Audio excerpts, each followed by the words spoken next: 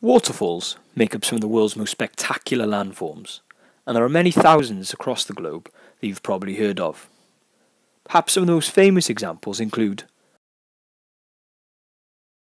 Niagara Falls, found on the border between the USA and Canada, Iguazu Falls, found on the border between Argentina and Brazil, Victoria Falls, found on the border between Zimbabwe and Zambia, and some pretty cool ones a little bit close to home in the likes of the Brecon Beacons and Snowdonia National Park.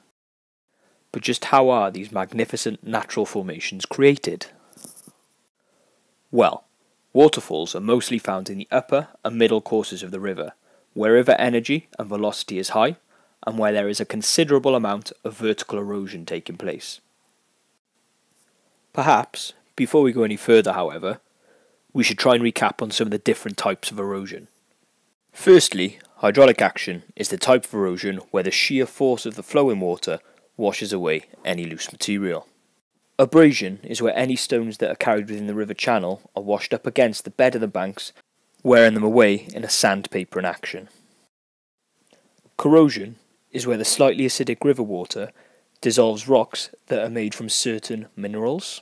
Lastly, attrition, which is where stones collide with each other and are then broken down, becoming smaller and rounder.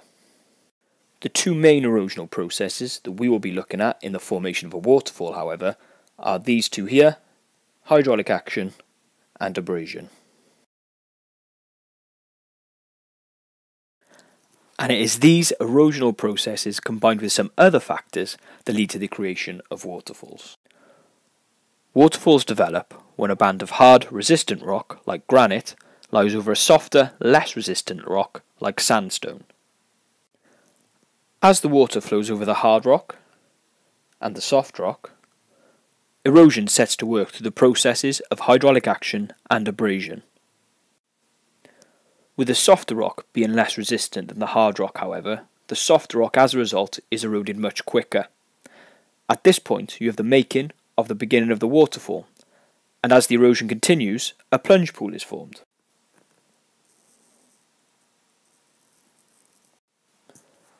In this plunge pool, rocks are thrown against one another and are eroded via attrition, meaning they become smaller and rounder. There is also ongoing hydraulic action and abrasion, which makes the plunge pool deeper, but also sees it start to cut back here. As a result, this means the hard rock above is being undercut. As it is undercut more and more, an overhang is created, and with nothing to support it, it will eventually collapse through the force of gravity and fall into the plunge pool. This process doesn't stop there, however. It repeats itself over and over again, meaning that the waterfall retreats very slowly upstream. By retreating further and further upstream, this creates another landform, one which we refer to as a gorge. And the further back a waterfall retreats, the bigger a gorge will get.